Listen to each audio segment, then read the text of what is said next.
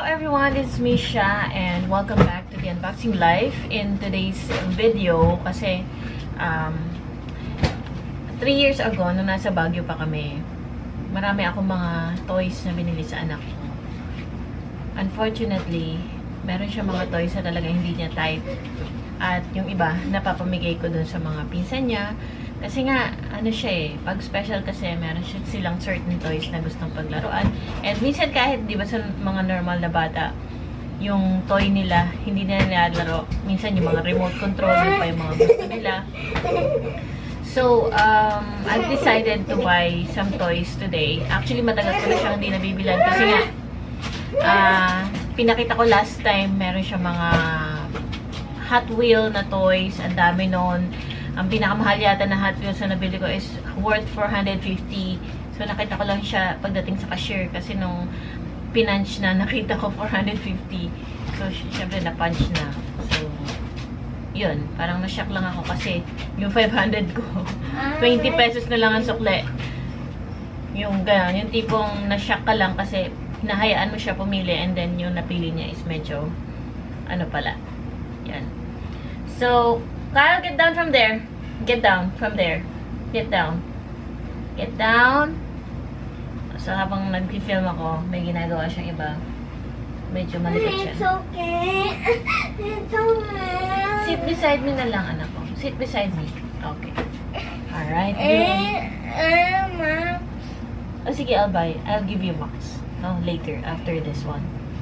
So, pag-isipan ko na bumili ng mga fidget toys. And hopefully, magustuhan niya pagdating. So, sana ma-deliver today. Diba kaya? Okay, let's get some snacks. A few moments later. Ayan. So, ngayon masaya na siya, diba?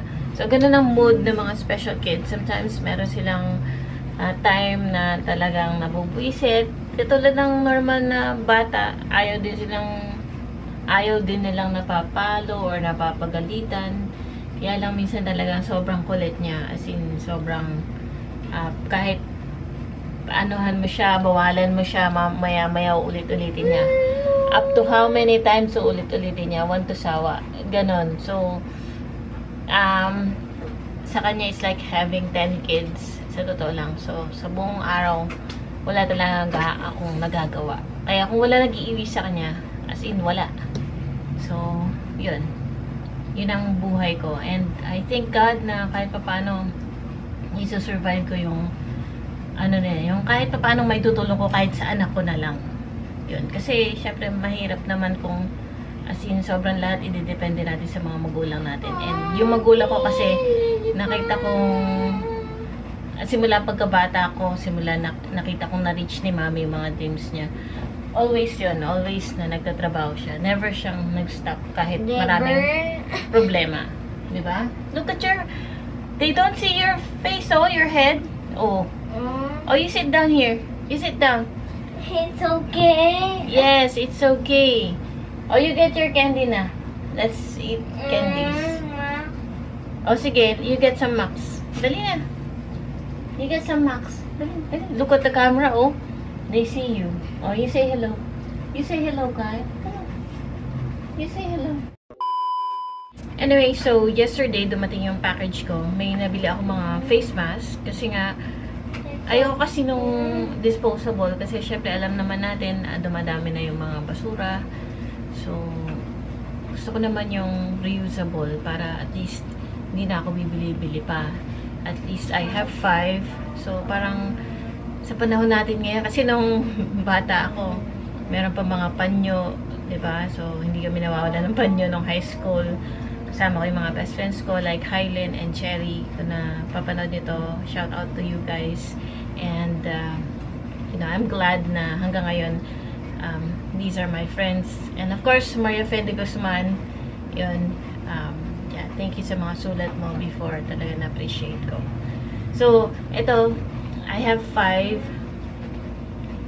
And, yan, iba-iba ng kulay.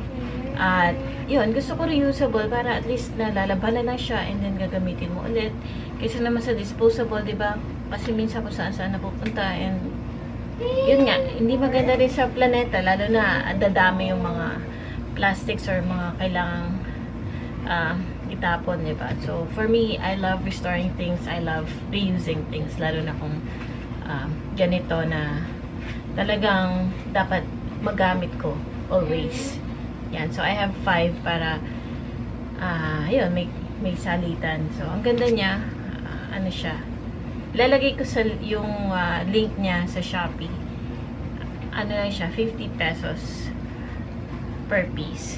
So, different styles. Tingnan niyo naman, oh, ang cute, diba?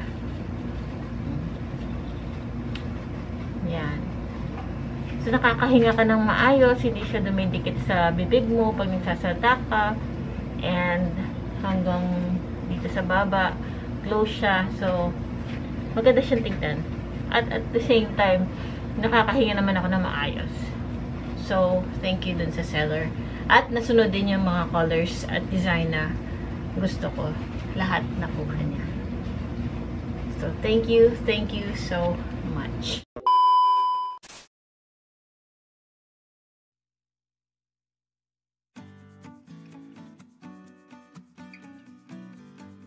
Coffee filter na may kasamang sponge. And, ito na siya. Ang sabi is 100 pieces siya. So, yun, nakalagay naman is 100 pieces. And then, the next one is yung sponge. Yan, para siyang dumidikit. Medyo sticky siya. And, kasi ito reusable siya. So, unlike dun sa sponge na disposable, ito naman is hindi. So, let's give it a try. Eventually. Anyway, so it's August 5, 2021 at nagamit ko na nga yung bilog na sponge na actually hindi naman siya sponge, silicone siya. Tinry ko siyang ipanghugas sa plato. Bagay na bagay siya para doon sa mga madidikit. Pero over time kasi nakikita ko yung dumi mabilis kumapit doon sa sponge kaya or doon sa silicone, kaya kailangan lagi siya ding nililinis. At least kailangan mo ng brush para panlinis. Yun lang kaibahan niya. But I think kung reusable siya, siguro tatagal siya talaga. Hindi ko lang alam kung malalagis ba yung pinaka-bristle niya or hindi. Pero so far okay naman. Yung coffee filter, hindi pa natatry. Pero compare dun sa mga unang nabilhan ng tatay ko, parang mas mura siya kasi nga 100 pieces yun, for 250 pesos. Anyway guys, thank you so much for watching this video on this other channel, and I'm so happy kasi yung isang channel ko, I've already passed 100k subscribers. Salamat sa sumusuporta pareho dito sa channel na to at dun sa channel ko. If you want to learn more about crocheting, you can check on my Sharon D channel. Makikita mo doon, meron na ako 100k subscribers, and later on, kasabay nito, on my other channel, mapapanood nyo kung paano ko in-unbox yung silver play button. So, if you want to watch, I will add the link in the description box para makita nyo. Di ba nakaka-happy kasi it's a dream come true kasi syempre hindi na mahihain tayo. So, hindi ko ina-expect na aabot ako sa ganong achievement. And of course, I'm very happy kasi yun nga, may award tayo, di ba? So, anyways, thank you so much, and I'll see you in my next video. Bye!